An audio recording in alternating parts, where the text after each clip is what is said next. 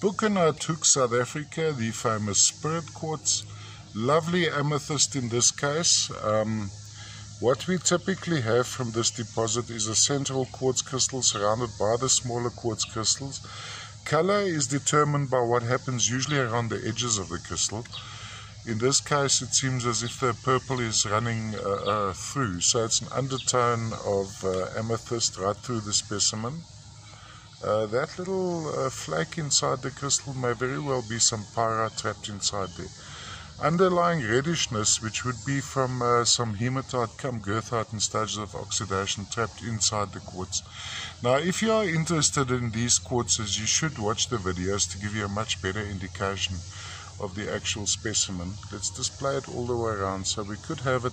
This would be the more typical view of the specimen, and when we're looking at this angle, we think we're almost looking at a different specimen altogether.